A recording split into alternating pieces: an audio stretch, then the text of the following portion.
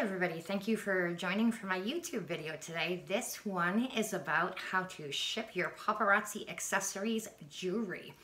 I'm going to show you some tips on some of the best ways to ship jewelry to your customers to make sure that their pieces get there safely and in perfect condition.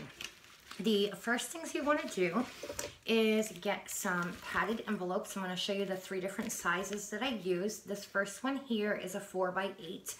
This is great for usually 1 piece of jewelry. The second one is a 6x9.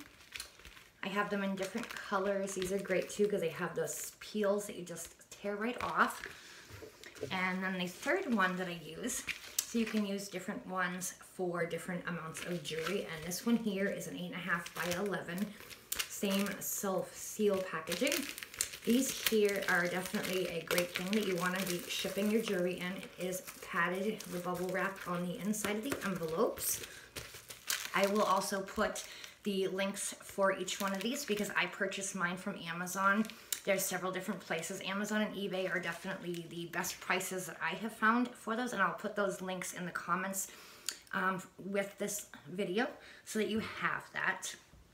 So the next thing you want to do is wrap each piece of jewelry in a piece of tissue paper. Kind of show you how I did that.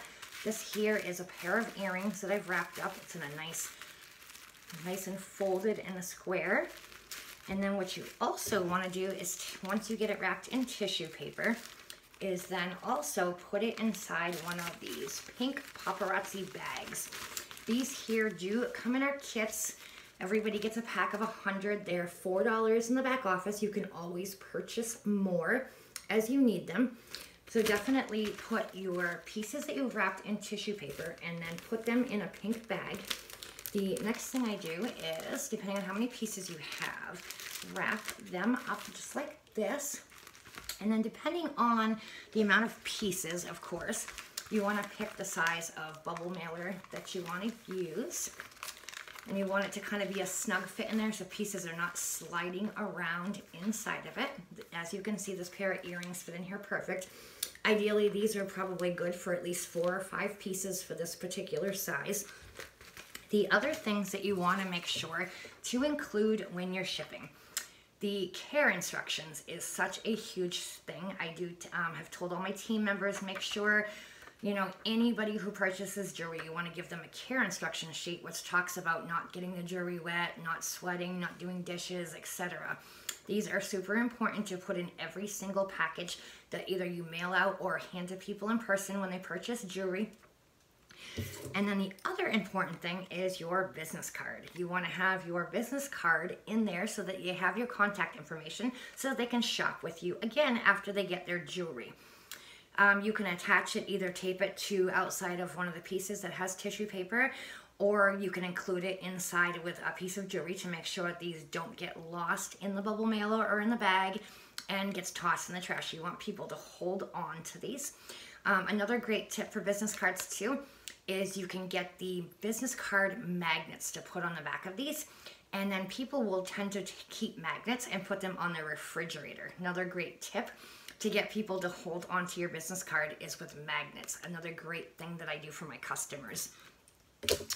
Then also, as far as when you ship it, you can use printer labels. If you're just starting out and don't have a lot of money, you can certainly handwrite your labels and attach them onto the envelopes. That's another great way to do it and save yourself some money until you get in to get a printer and some shipping labels. And then I'll also do another video too as well about cheaper ways to ship, which can be through Pirate Ship or ShipStation. There's a couple of great options to save you from going to the post office for shipping.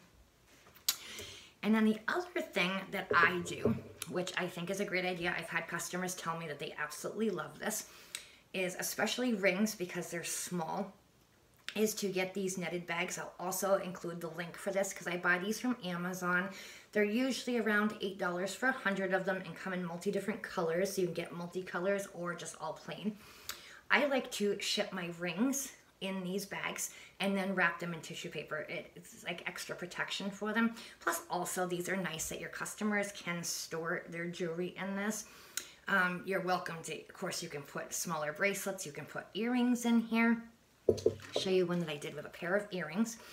When I hand deliver my jewelry too, I always put the earrings in these bags, and of course the rings as well. The dangly bracelets fit in here great. These are awesome to give to your customers too, as they can store their jewelry in it.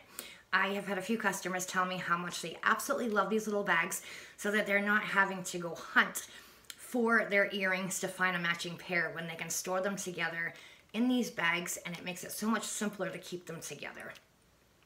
So this is another great tip for shipping and for delivering jewelry in person.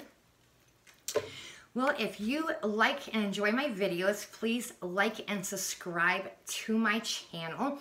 Also, if you are interested in joining my team, please head over to my website at www.pamelas5dollargems.com, and there is plenty of more information on there about joining my team, and also there is consultant resources and all kinds of information about paparazzi on there as well. Well, thank you all for watching, and I will see you all again soon on my next video. Thank you.